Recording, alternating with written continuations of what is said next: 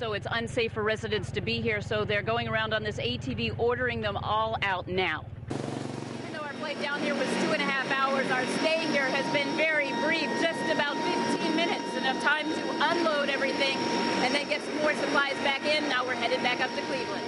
Scott, boy, it was an amazing night here. As a matter of fact, the party's still going on behind me here at the House of Blues in downtown Cleveland. Hundreds of people are packed in there trying to hear the latest blues acts in town and, of course, trying to catch a star or two. Hi, Scott and Lydia. I want you to check this out. This is so cool. Look at this. This is the Manhattan Safe armored car, and boom, there has been a big explosion here in the side. Obviously, some dastardly criminal trying to get in there, steal the money out. This is one of the props that's being used here for the filming of Spider-Man 3 in downtown Cleveland. And tonight, you, the public, are invited to come on down. Katherine Boyd in for Kim Wheeler. And good morning, I'm Jeff Maynard. We're glad you're with us for Channel 3 today, Saturday morning, which starts right now.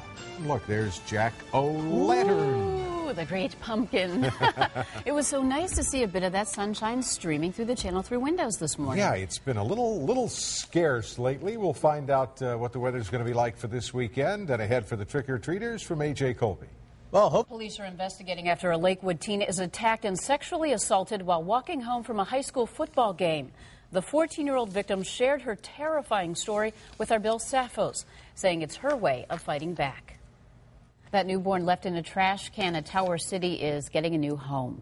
Baby Jack is leaving Metro Health Medical Center to live with a foster family in the greater Cleveland area.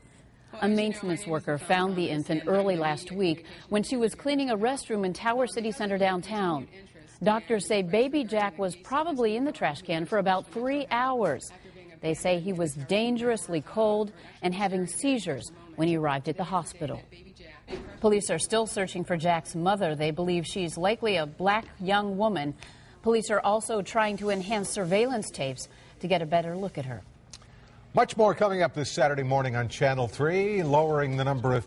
What the heck was that? It's a jelly bean dispenser, AJ. Dispenses jelly beans. Yes, it does. A kitty. With a litter, with kitty litter, you know, jelly beans come out of the cat. We also have the oh dear one, just in time for the Christmas season. That's it. We'll see you at 12 noon and again tomorrow morning, 9 o'clock.